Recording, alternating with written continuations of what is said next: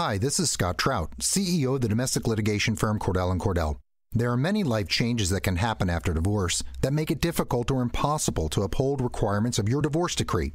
The orders issued in a divorce are based on the facts presented at that time, but the circumstances used in issuing those orders can obviously change. If you feel a modification to your court orders might be necessary, talk to us at Cordell & Cordell. Contact CordellCordell.com, 1065 East Hillsdale Boulevard, Suite 310, Foster City, California, 94404. Man, I'm tired. All right, I'm trying to be cool like Brian. Huh? You trying to be cool like me? Like, what's he doing? I'm doing. I was just adjusting my microphone. I don't like sitting in this low seat. Can I have a seat or no? We only have 2 chairs. Yeah. No, it's okay. We can go grab another one. I mean, I fine. would stand there, but I wouldn't know what to do. No, it's fine. You're listening to The Brian Moote Show with Brad Nolan. My name is Brad Nolan. I'm a dad. I'm a Harley rider. Not funny. I think it's funny. I didn't know you were a Harley rider until I saw the bike I saw the bike again and I was like, oh, that's right. Brad drives a motorcycle. Brad is so cool, I forgot. I do think riding a Harley kind of says a lot about you. Yeah, does it? It does. It's like I feel like I know you better. Like once you said that, I was like, I get his type. Brian Moote is also in the room. He's a stand-up comedian, has 0 kids, rides no Harleys. No, but I had a scooter for a while. Yeah, scooters are my jam, man. But they're too. I look so oversized on them. I look like a circus animal riding a tiny bike back when circuses existed before PETA ruined them. I mean, I think those animals have fun performing. That's the hot take. That's the hot take to start the show. Do you know that, you guys know this, but the whales at SeaWorld actually enjoy headlining their own shows? Did you guys know that? We also have Shireen in studio. I've just met her, 5-6 minutes ago. That's right. And so all I know about her is that she is married and has a couple of kiddos. Isn't that so interesting? I mean, isn't that all you need to know? I mean, why would I need to be anything more? And she's a life coach, too. But that's what I was going to say. A young life coach. Not young life. Not a coach for young life, but like a young, age-wise life coach. So the question is, does that make me suck at life coaching because I have 0 experience? Or does that mean I'm like a wise sage that was meant to do it? I mean, what does this really mean, guys? Well, let's play a game.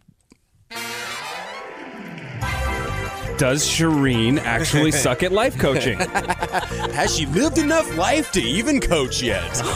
Right. Pretty sure the answer is no. It's funny, you went straight from the minors to the big leagues and no one drafted you. You just decided it. You're like, I'm crushing life so hard, I'm going to tell you how to do it correctly. That's really how social media works, though, which is the cooler part about social media. That was amazing, Brian. Run some life scenarios by Shireen and see what she would do. And like, oh, let's run one by you for real, Brad. This is an actual, I don't know why I said it like that, Brad. Listen up, Brad. I've got actual content here. This is a real story, man. My girlfriend and my buddy Greg live together in my house in Atlanta. You are one pathetic loser. It is really bad. And right now, first of all, life coach, was that a good idea to have my friend move into my townhouse while I am in the middle of a long-distance relationship? Pretty sure the answer is no. Okay, well. I think the life coaches who are better at life coaching than me would say no. We're going to find out the why next. Here we have Brad Nolan. I think my daughter is probably the coolest thing that I've ever done. And Brian Moote. Kids are monsters, and especially when they're honest with you. Just 2 boys living in a Barbie world. The Brian Moote Show with Brad Nolan. 2 boys in a Barbie world. That beat does make me want to twerk, though. I'm not going to lie. Go ahead. Can I? Yeah. Is it going to be weird? Is No. my husband going to think I'm really inappropriate? One can hope. Oh, you're in so much We're trouble. looking for drama. First day on the show, and Shireen's already causing problems at home. Uh-oh. All right, so why is it a bad idea for Brian's girlfriend to have moved in with, or for Brian's friend to have moved in with his girlfriend? The caveat is the long-distance relationship, because that, I'm finding, is a little bit difficult. But then also now I'm like caught in the middle of their roommate squabbles. It's really kind of stinky, I'm not going to lie. You know, so if I was like a really good coach, I would actually let Brian be his own expert because I don't give people answers. I sort of like facilitate their navigation of themselves. That is a genius business strategy. I'm so good. And then cash the check. You're like a stockbroker who just goes like, well, what do you feel like investing in? Be your own stockbroker. What's the truth for you guys? Because if you lose in the stock market but you believed in it, is it really a loss? Exactly. God, Brad, you're so good. Thanks. I think here's the problem with the whole situation is like, so it's like I'm a landlord for two tenants, but one tenant I have to always be completely biased for, and she can never be wrong. Well, she can be, but I'm not going to tell her she's wrong to her face. I'll just say it on a radio show. But man. Game over, man. Because I'll get in trouble. So here's what's happening. Like, they both have dogs, and they're both very protective of their dogs. He was going to be out all day long, and he was going to be going to an Atlanta Braves game. She asked him, because she was busy all day, hey, I had time to take my dog out and go to the bathroom. Your dog did not go to the bathroom. I didn't have time to let him, really roam. So will you make sure to take your dog out before? Then she comes home, and his dog, she says, took a big old steaming poop right on the wood floor. Very nice. And she was like, that's your dog's poop. And he was like, no, I took my dog out. That's your dog's poop. And now they're fighting about who pooped. Right. So I got to get like a DNA test to figure out like what. I'm like, did you guys examine? Was there any hair in the poop?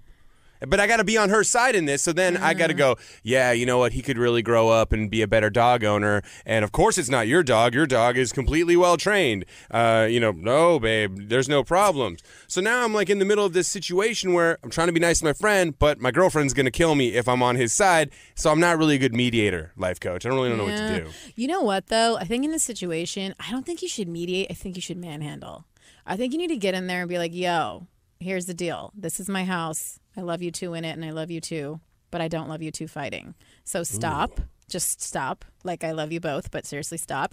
And how about if you guys help each other out, take each other's dogs out? Like, we need a more like sort of communal kumbaya space happening here because Brian is stressed out and trying to do entertaining radio shows over in LA. So I'm turned on by the word manhandled. Just want everybody to know that. Did you see the slump in my posture? When you did look depressed. When Shireen was like, I think you're going to have to get in there and manhandle and tell me. And I'm like, but can I just not do anything? Can I just ignore them and the problem will just go away? That traditionally is how I handle things. Brian. Well, it just seems easier to hey, you guys figure it out. You guys... Well, I was going to say you guys manhandle each other, but I don't want that. I do not want no that. manhandling while I'm not around. That's not going to work. I don't know, Brian. You can say it all you want, but it's still going to stress you out. Might as well go manhandle it. I mean, I'm getting text messages, and then the other one will say, hey, what did they say about me? And I'm like, oh, nothing really. And they're like, screenshot it and send it to me. And I'm like, this is absolutely awful. I'm like snitching on you guys now. And then at the end of the day, I want to be like, hey, you're both evicted. Get out. Get out of my house. You know what? This sucks, actually. This reminds me of a situation I had where basically, like, my sister does this sort of property management, helps people invest in houses in South Bend, Indiana. And, like, me and my husband were like, yeah, we're going to do that. South Bend, Indiana. So they're, like, super cheap, and you get, like, a great return on investment. Up in Indiana. That is not like just call me a slumlord, okay? You're a slumlord in Indiana? I tried to be. Wow. It didn't work. And so, like, my sister was doing her thing, and then my husband, who does construction management, was like, I don't like the way she's doing her thing. She's not giving me enough details. I don't buy it. And then they started to go at it, and I was in the middle like you. And then my mom bought us out. So you just need somebody to, like, buy you out. Oh, so you just have my parents swoop in at the last second and save the day? Dude, it's so tough, though. When you're in between a rock and a hard place, yes. Like, you just need to be out of there. I just Brian. like the fact that you were a slumlord, Shireen. I tried. I couldn't even be a slumlord. Like, I attempted. You're like... It's a failure at being a slumlord. You go out there and you're like, here's the thing. May I evict you guys? Oh, no. Don't stress out about it. You're listening to The Brian Moote Show with Brad Nolan. This is the part where we're supposed to have an advertisement. You got one? No, so I just figured we'd do social shout-outs. Brian, what's your social? At Moote Points on Twitter. Go there. I'm more entertaining on Twitter than I am on the old gram. By the way, I hate it people call it the gram. All right, Shireen, where you at? At Shireen Thor on Instagram. Thor, like with a hammer? Mm-hmm. All right. And I'm at Brad Nolan. That's the end of the first segment we've ever done together. And 3, 2, 1. Nailed it! Got it! Right on that's called hitting the post. Boom. But now we're over it. Brad Nolan is a dad and a Harley rider. Brian Moote is scared of commitment and wears a seatbelt. The Brian Moote Show with Brad Nolan. My name is Brad Nolan. Brian Moote is also in the studio. Ideally, my girlfriend is not hearing that. I was going to say, I was like, what? That rejoin's going to get me in some hot water. We also have Shireen Thor in the studio. Hi, friends. It's a powerful last name. Yeah.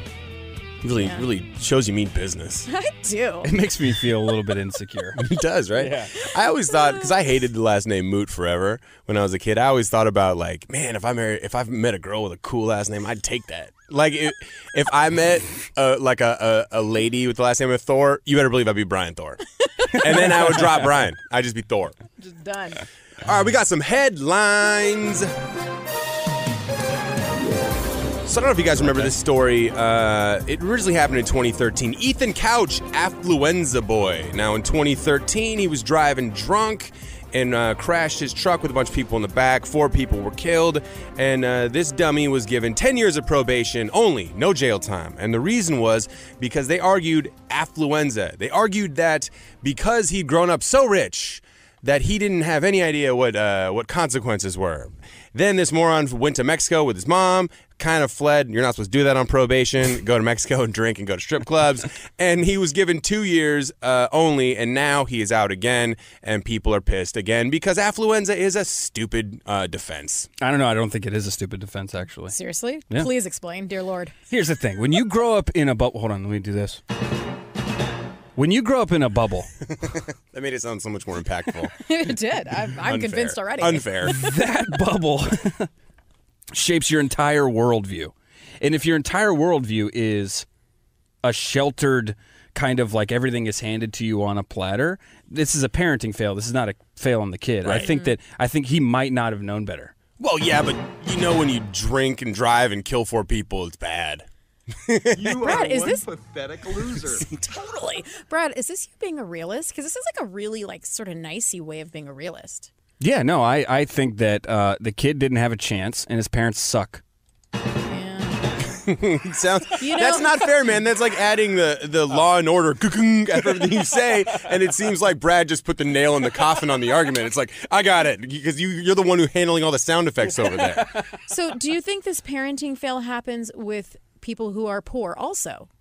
Like, is this a parenting fail that has nothing to do with like the socioeconomic reverse of status? affluenza, where like, man, I'm so poor, I don't know what consequences are either. I mean, if it has nothing to do with being affluent, if it just is a parenting fail, I mean, that's my question. What do you think? I feel like the question was too complicated, and he's like, stop talking I'm to going me. to move along in my brain. He's just going to give himself the sound effect. You guys do whatever you want. Parents suck. Brad Nolan is a dad and a Harley rider. Brian Moote is scared of commitment and wears a seatbelt. The Brian Moote Show with Brad Nolan. We already played that one. I'm sorry. Yeah, I know. I'm like, why are you right. really trying to crush me with this? Like, hey, Jessica. Hey, Brian's girlfriend. If you didn't hear it the first time, Brian's scared of commitment. Check this out. I didn't mean it. I'm sorry.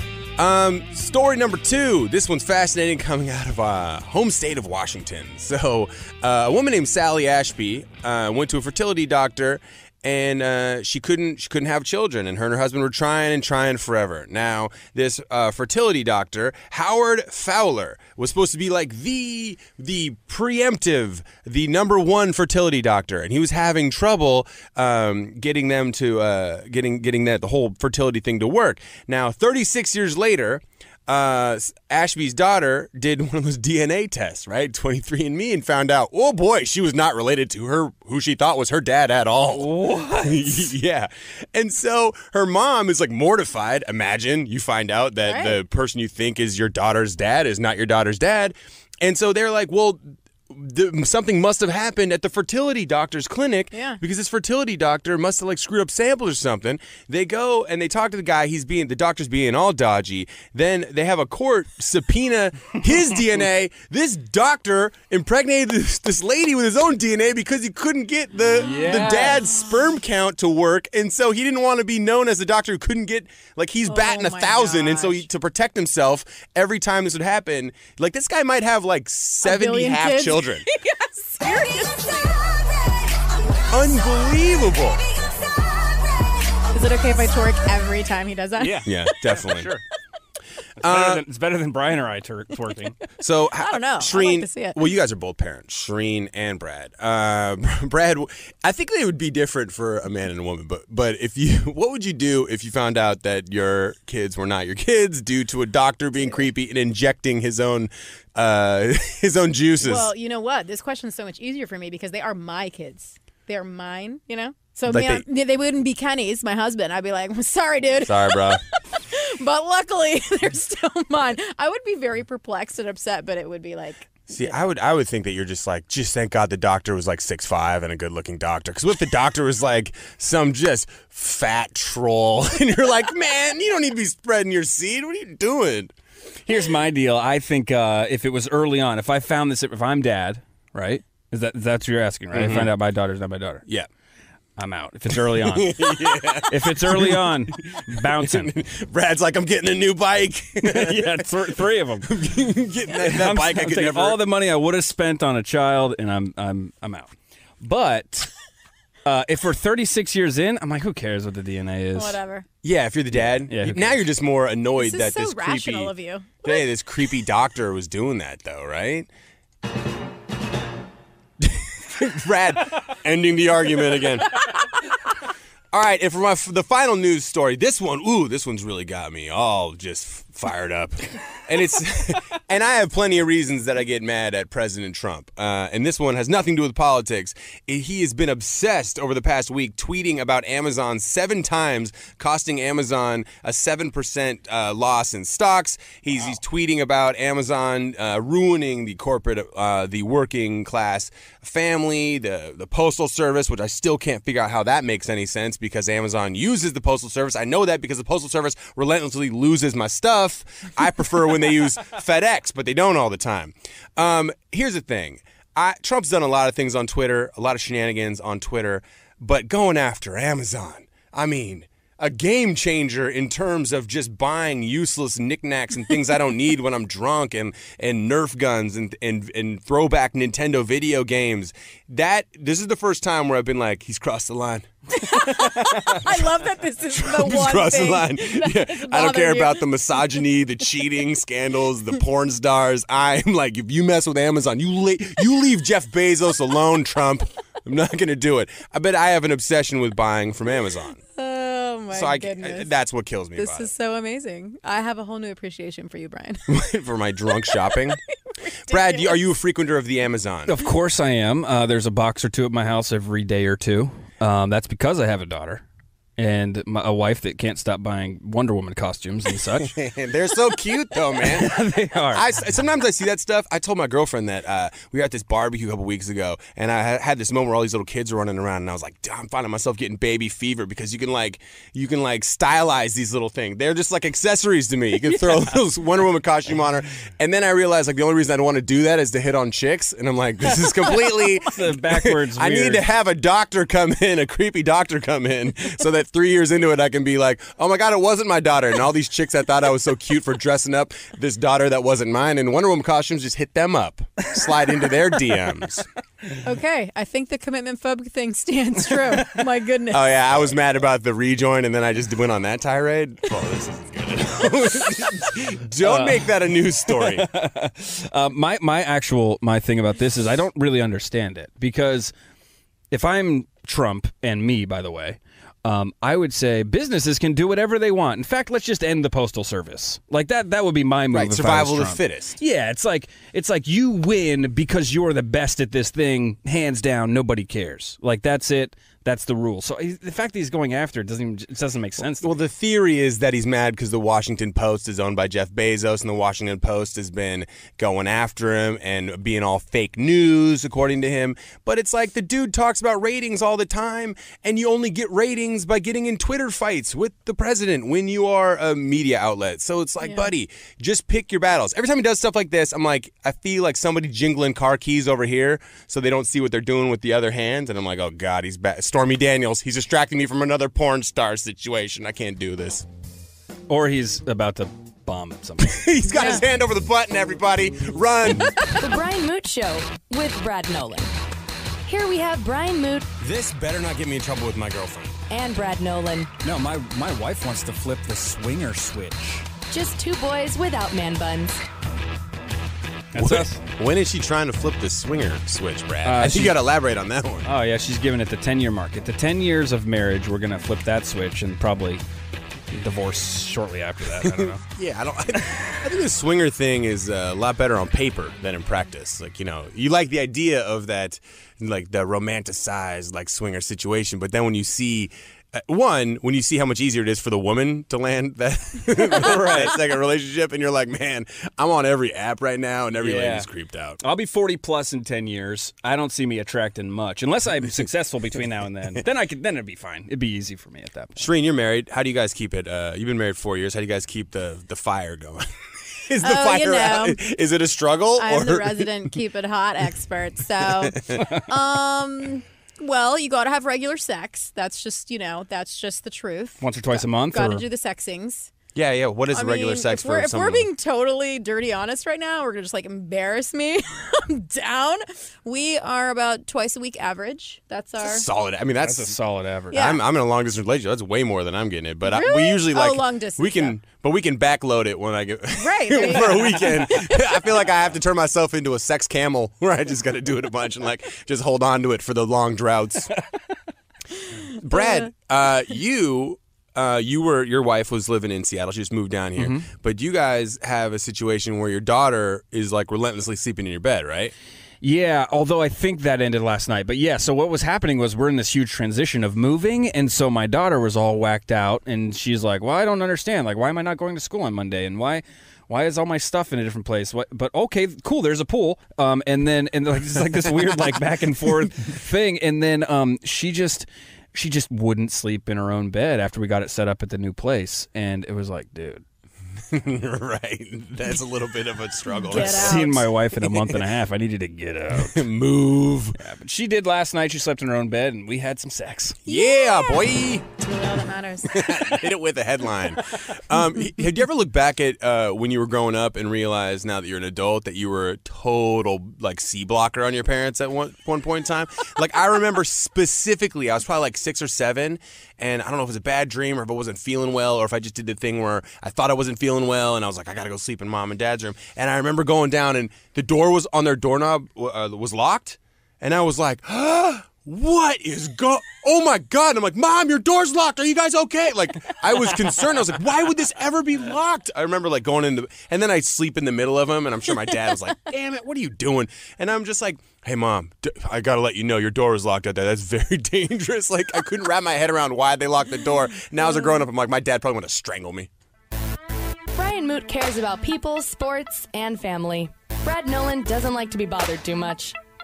The Brian Moote Show with Brad Nolan. Nailed it. You have a sports story for me. I do, but I think this is more of a social commentary, kind of where we've landed now as a society when it comes to social media and success and just crushing people. So, if you didn't watch on Monday night, the NCAA championship, it was Villanova versus Michigan. And we kind of had a unique star emerge from this game. It's Dante DiVincenzo from Villanova, and he's unique for a lot of reasons. One, they call him deceptively athletic, which means white. Because you don't expect that. I mean, let's just be honest. I played basketball. I was not deceptively athletic, but what we call deceptively athletic is white guy who's like a black dude. That's crazy. And he's a redhead, so he's super white. He's as white as it gets. He came off the bench at 31 points and just some amazingly deceptively athletic plays. Blocking shots. Who is this? Who is this white guy? Where does he think he can just start blocking black guys' shots? You're upsetting the whole balance of what I thought I'd achieved my athletic superiorness. And now I look at this. That's the word. Superior. Yeah. I want to say superiority, but that sounds weird coming out of a white guy's mouth. I don't feel comfortable with that. And then, I see this guy, and I'm like, I could have been so much better. So here's where it gets fascinating. Villanova blows out Michigan, and everybody's like, this Dante DiVincenzo. His nickname's the Big Ragu because he's Italian, and he's got red hair and stuff. And everyone's like, this is so great. Post-game press conference. There's a reporter from USA Today who does the thing we do now to everybody. As soon as you make some sort of big headline and your news, let's go see what they've tweeted 10 years ago. Oh, man. Let's go see the things that they tweeted years back and see what happened and see if we can tear this guy apart. So apparently... That's it, man. Game over, man. Game over. In 2014, DiVincenzo, this guy dug way back, like 7-8 years ago. Dante was 14 at the time that he tweeted this stuff. A bunch of he quoted some Meek Mill lyrics using the N-word. Oh, man. Right, which kicks off this discussion of he's a pretty good basketball player. Does that give him a pass? As our resident brown person, Shireen, who is Egyptian and can kind of navigate her way through whatever ethnicity she feels like, depending on the day, depending on the news stories. Is that even a thing, getting a pass because you're good at basketball? Well, it's a good question, but I don't even feel like that's the question, because I feel like, what does he really need a pass for? He was a freaking kid and he was quoting lyrics. It wasn't like he was even really using it in derogatory terms. So I wouldn't even call it giving him a pass. I feel like it's don't waste your time digging up stupid crap that's irrelevant. Right. And they found some other ones too of him, some gay jokes and stuff and just weird stuff. But yeah, like you said, he's 14 years old. So stupid. 14. It's so stupid. And Villanova came out and said, hey, he was hacked. And they're like, what, in 2014 he was hacked? Well, but I feel like it's kind of uncomfortable to be white right now. You guys are white. Oh, preach, dude. Sister. I'm just saying, hit it with a headline. Okay, so since I'm brown, I can say this. But you know what I mean? And obviously I feel like we are in LA or we're in California, so we're far west, which is different than, the middle of the America. So it might be different over there, but I feel like over here, for you guys, it may be a little uncomfortable because of the PC-ness? To be the white man. Because of the sense, it's we all have to be watch out. I didn't feel comfortable saying superiority. Right. Because I'm too white for that. Yeah. I don't need to lose. I don't need a hashtag movement coming after me right now. It's weird, too, because for me, in my politics, I just feel like people should be aligned with people based on their economic status, not based on their color. Amen, dude. Where's the rich people at? Right. Because that's where I belong. No. You know how people say dress for the job you want? I live in the economic bracket I want to be in. That's why I align myself with. Right, which also is the problem with this country. But at the same time, I just feel like you're right. It is really weird. It's weird. You find yourself in weird situations, and with being dudes as well right now. We're hey, yeah. I'm about to crack a joke. You know what? I'm going to hold that one. I'm going to hold that one. You're going to hold it back. Because I don't even know who, and it's not even anything bad. I just don't know who's going to take offense to that. Totally. The strange part about, and I think it's because for so long, being a white dude, man, we got to wait. We had a strong run of getting away with whatever. Right? Yes, this is true. We've had a good run of just being able to flippantly do whatever the hell we want to do in life. And I think the thing about it now is guys are being over the top sensitive because it's I don't want to flirt with this girl. What if it's harassment? And then I think the thing that I think is a little hypocritical about that is, depending on how hot the dude is, still gives them more leeway to be a creep. If an ugly dude is hey, good to meet you, they're oh, harassment, get out of here. And a hot guy's just hey, I want to touch that butt. Oh, man. That's so cute. Oh, my God, stop. You're so adorbs right now. And now we're going to play a game called Is It Harassment? No, I'm just kidding. Yeah, that's what we want to do. Start that hashtag Me Too movement coming after us. Day one. Fantastic. I just think that it's a weird thing. The fact that he's 14 should just kind of negate the whole thing. I mean, dude, if I even had Twitter when I was 14, I don't know what I would have been tweeting, but it wouldn't have been what I would think now. But also back when he was tweeting that stuff in 2011, Twitter was just not even a thing. It was just a thing people were just fire off this thought into oblivion no one's going to read. Now it's your permanent record. Yeah. Unless you're Donald Trump, then it's whatever. So I Brian felt Moote that is way. a stand-up comedian. Brad Nolan is a stand-up dad. The Brian Moote Show with Brad Nolan. Geico presents Yikes, another voicemail from your roommate. Sup, roomie? Hey, a pipe burst in the basement. It's completely flooded. Anyway, I called for someone to fix it, but in the meantime, I was thinking we could finally have that indoor pool party we've always wanted. I got some cool swan floaty things already going. Could you pick up some chips on your way home? Later. The Geico Insurance Agency could help keep your personal property protected, like if your roommate isn't the brightest pool float in the flooded basement. Visit geico.com to see how easy it is to switch and save on renter's insurance. Yo, if we go to 7-Eleven right now, we can be back in time for the game. I don't know, man. I don't want to miss kickoff. Okay, but Red Bulls are 2 for $5 right now when I use my 7-Eleven app. Dude, but kickoff. But how are we going to stay on top of our game while watching this game if we're not on that 7-Eleven game? I don't know how. Keep up, dude. 2 for $5 Red Bull with my 7-Eleven app. Oh, yeah, okay. All right, I'm feeling you now. Thank you. 7-Eleven. Be game day ready. Plus tax where applicable. Valid at participating locations.